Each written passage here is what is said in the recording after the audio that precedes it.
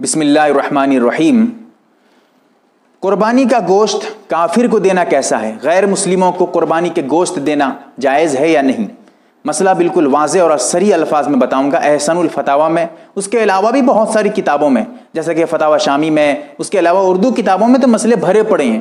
बहरकैफ मसला यह है कि अगर कोई ख़तरा नहीं है, कोई जो है आगे चल के परेशानी नहीं है, कोई ऐसी जगह है कि जहाँ पर अगर गैर मुस्लिम को गोश्त देंगे तो उससे फितना और फसाद हो सकता है, उससे जो है कोई मुसीबत आ सकती है, लड़ाई झगड़े की नौबत आ सकती है, उसमें जो है आपस में हिंदू मुसलमान में लड़ाई टकराव हो सकता है, तो फिर आप ऐसा न करें, न दें, आप मत दीजिए। लेकिन जहाँ पर अमन अमान है, कोई ख़तरा नहीं है, कोई परेशानी नहीं है, गैर मुस्लिम खुद आते हैं, लेके जाते हैं, खाते हैं, उनसे कोई ख़तरा भी नहीं है, कोई फितना फसाद का अंदेशा भी नहीं है, ऐसी जगहों पे आप गैर मुस्लिम को भी दे सकते हैं, जायज़ है।